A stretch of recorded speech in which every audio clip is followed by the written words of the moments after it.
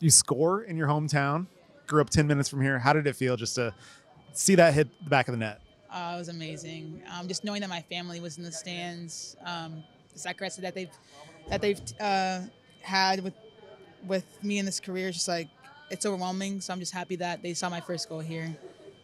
What kind of fish is the big fish? It's a big fish. Whatever you think is a big fish, but I like the shark. Yeah. When you look back at your youth days and even back to Patrick Henry, Yeah. now you're scoring your first goal in San Diego for the national team. I mean, take us to that moment for you. Yeah, I mean, coming in, I just want to help the team in any way I can, whether that's pressing, whether that's, defensive work, getting in behind, creating goals, going scoring opportunities. But to score is just an amazing feeling, obviously.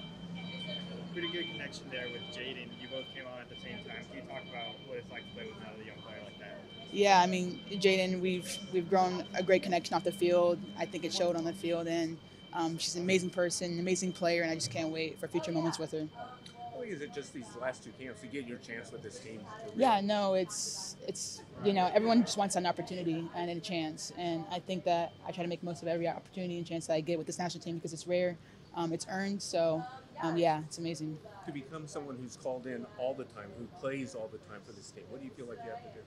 Just be consistent. I think that's what the U.S. Women's national team is, asking of us is to be consistent with creating goal scoring opportunities as a 9, scoring goals, being dangerous. So, I think that's the most important thing. How did Heat Race prepare you for this? Yeah, definitely. Their stadium filled with fans cheering, booing.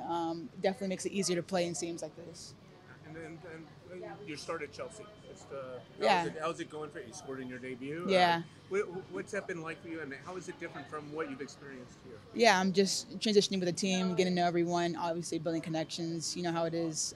Just being a new player, you just want to soak in everything, listen to your coach, and just show what you can do for the team. Laura Harvey is among the top contenders for the head coaching job. She was your coach for the U20s. Would you like to see her coach this national team?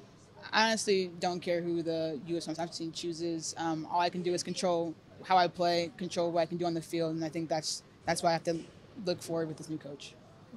Yeah. Coach Gilbert talked a little bit about the patience that they've had in terms of bringing you into the national team fold. So, what has that process been like for you as you sort of waited for your chance to get these moments and then culminating in today? Yeah, no, I don't think it's waiting. It's just about doing what I do every single day, knowing that I'm good enough, knowing that I'm improving every day, and it's going to be undeniable when I get on that national team. So it was a blessing in disguise, kind of that whole process, and now I'm here. And did you think of the celebration beforehand, or do you have a plan? Yeah, I've been thinking about debuting it the next time I scored, either for Chelsea or for the U.S. Women's national team. So I scored today, and I just debuted it. Where did you get the big fish friendship bracelet? From a fan in the stands.